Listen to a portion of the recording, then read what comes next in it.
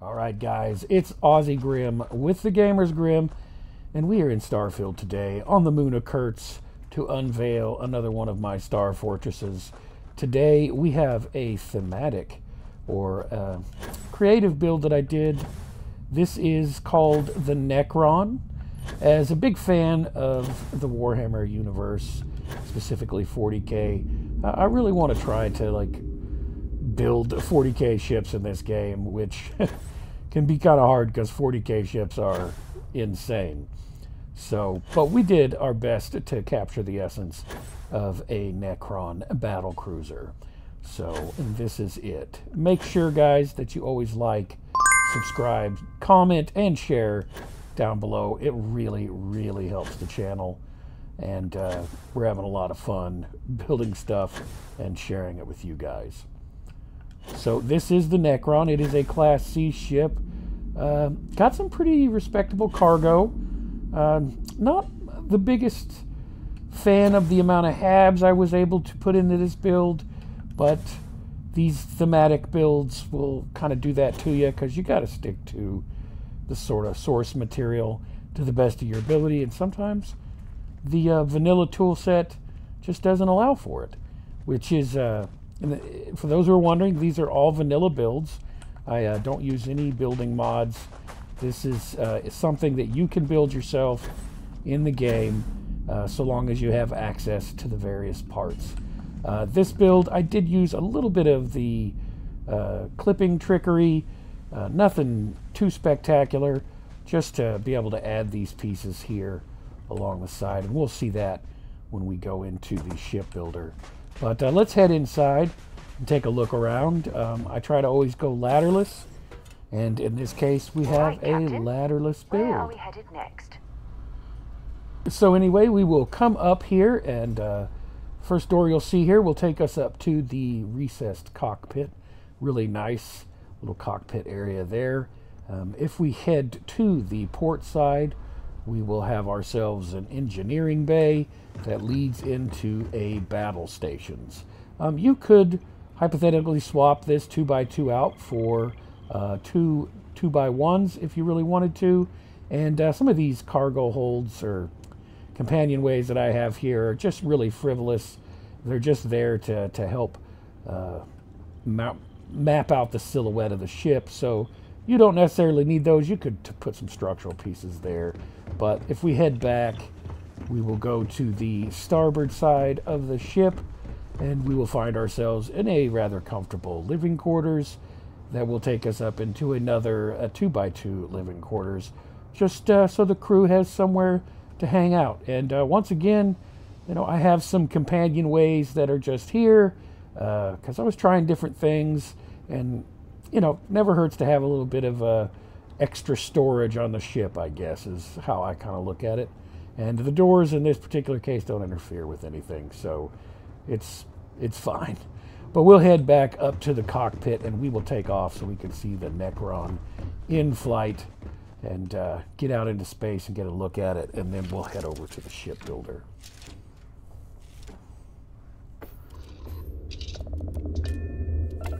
Yeah, I really enjoy doing these thematic builds, but they can be kind of tough. Just because, you got to work within the constraints of the tool set. But that's what I enjoy doing. I don't want to cheat. I want everybody from PC to Xbox to be able to make these builds and enjoy them as much as I do. So we'll take off in the direction here, and we will get a nice panoramic of the Necron in flight. Very interesting looking ship. It was a lot of fun to build, trying to capture the silhouette of these Necron battle cruisers. And despite its sort of lack of habs, it certainly does not lack in firepower.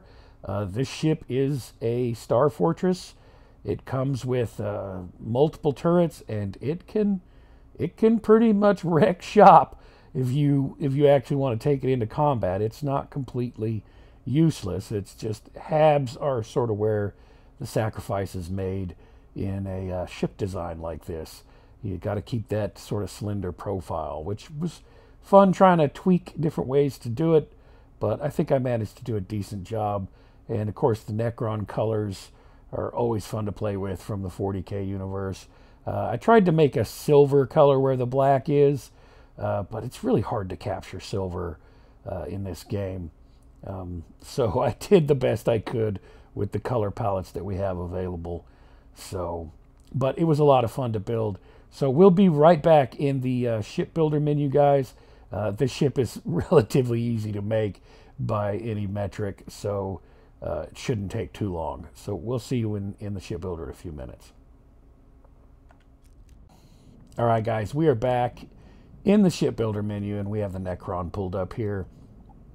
And we will just pull it apart piece by piece so you can see what actually went into building this ship. So the first thing we have are several weapon systems. My favorite setup for turrets, obviously, is the PBO 300 Alpha auto turret right here. I have 3 of those because I have the maxed out generator, so 3 and 3 allows me to keep these maxed out during any combat situation. And the other turret, obviously, is the Jisaku NDRF Rapid Railgun turret along these 3 cowlings. And then here I have some Vanguard Obliterator auto projectors. I only have 3 of them because I can't keep them maxed out no matter how much generator you have, but it's nice to have those to fire on people. A viewer pointed out that I could have a 3rd weapon system just for the times that I want to pull the trigger, and he was right. It's kind of fun. So I want to thank him for that. He turned me on to adding that third but not as powerful weapon system. So it's kind of fun to have those on a Star Fortress. And we do have a lot of these cowlings here. The Nova cowling 2L TFs. There's 1, 2, 3, 4, 5, 6, and 7 of those. And that is pretty much the overhead cowling that we have. I believe I have another one here. Yeah, we have another one there attached. And then we have some more Nova cowling here, the 2L PF. We have 1, 2, 3, 4, and then 5,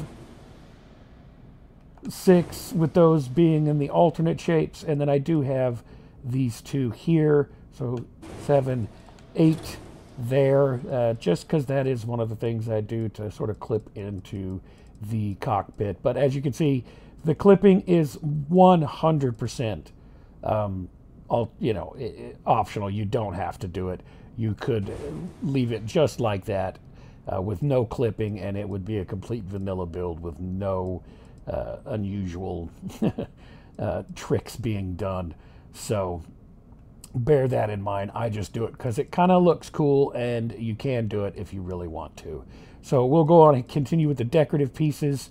We've got some Demos bumpers here just to sort of round out the profile. We do have the Nova weapon mount and the Hobtech pipes mid here on the top, along with some Demos wings along the side, and then quite a bit of this stuff stacked up here to just sort of give us that Necron profile, mostly Demo holes and a Demos cowling here on the top, and a Demos belly, along with a bunch of these Hobtech bumpers that go where you just have to kind of stick stuff because there's nothing to put there, and a few more of these Demos cowlings as well. And I do believe outside of maybe a few windows, this is the basic layout. And of course I do have some Taio braking engines under here, and I think that's all of the some more of the bumpers from Hobtech. Try to get rid of all the decorative stuff so you guys can see the basic layout of the ship from the ground up and how you would lay out your halves. So this is how I did that. Here's our cargo. We have 4 of these 40T hauler cargo holds from Sextant along the top, and then we have 2 of these T10 hauler cargo holds attached in the back here, and then I believe that's it for the cargo. Yep, that is all of the cargo right there. And so now we have the engines. Of course, it's a Class C, so you can't have a Class C Star Fortress without using the SLL 20 or 30. 6830 engines, of which there are 6. And as I was deleting those, I realized this is the other cargoes that I had, just to try to squeeze as much cargo onto this big ship as I could. The 200 cm ballast cargoes along the sides there. And of course our Vanguard shield, never stop using that. And down here we have the gear. We have 1, 2, 3, 4, 5, 6 of the Pinpoint 4G landing gears, just because they have a nice profile when you take off. And then I have 4 of these NG20 landing gears, my favorite landing gears, because they make landing gear your life a lot easier with landing gear. And then 100 DP slim docker bottom that comes out in this companionway. And even more cargo that I had completely forgotten about. The DA Gamma 1020 cargo holds here, just so I try to squeeze as much cargo onto these big ships as I can, down to the last mass.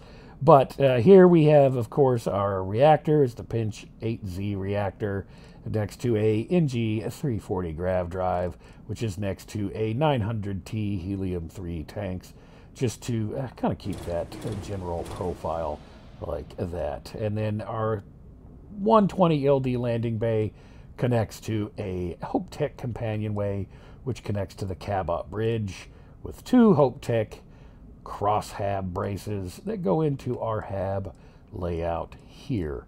So that's pretty much the ship. It's really simple. Just got to make a few trips to different shipyards if you don't have access to all the ship parts at your home base. But it was a fun ship to build, and I really hope you guys enjoyed it as much as I enjoyed building it. So thanks for coming along and checking out my latest ship build here on the Gamers Grim.